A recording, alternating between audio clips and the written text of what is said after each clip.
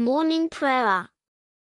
Whatsoever things are true, whatsoever things are honorable, whatsoever things are just, whatsoever things are pure, whatsoever things are lovely, whatsoever things are of good report, if there be any virtue, and if there be any praise, think on these things.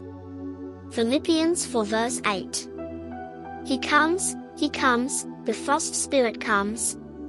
You may trace his footsteps now, on the naked woods and the blasted fields, and the brown hill's withered brow. He has smitten the leaves of the grey old trees, where their green came forth, and the winds, which follow wherever he goes, have shaken them down to earth.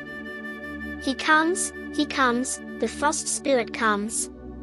Let us meet him as we may, and turn with the light of the parlor fire his evil power away, and gather closer the circle round, where the firelight dances high, and laugh at the shriek of the baffled fiend, as his sounding wing goes by.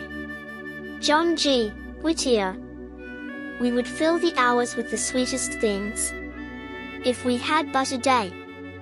We should drink alone at the purest springs, in our upward way.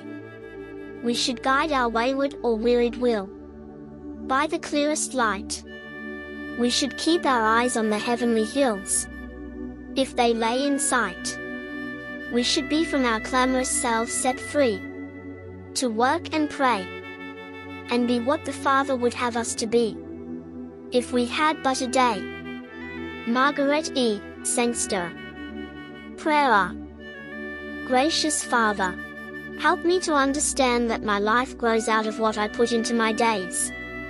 Forgive me for the unspoken words and the kind deeds which I kept for rare days, and had so few occasions to use. May I be as useful in kindness as I am in work, remembering that to thee every day is a golden day. In Jesus' name. Amen.